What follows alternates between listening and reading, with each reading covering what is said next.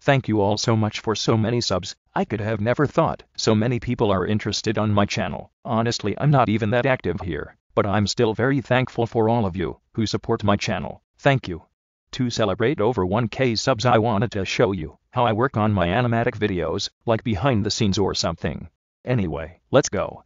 Usually I start my projects by drawing my ideas to paper to get clear vision, how I want the story to move forward. After that I take few pictures and send them to my laptop. Then I start to draw. The bigger the project, the more time it takes. Right now, this video has been the most time consuming because I also colored it. After that I save the pictures and start editing. I edit with Olive. After that I export it and load it to the YouTube. Not really exciting, right? Another thing I wanted to talk about is my avatar.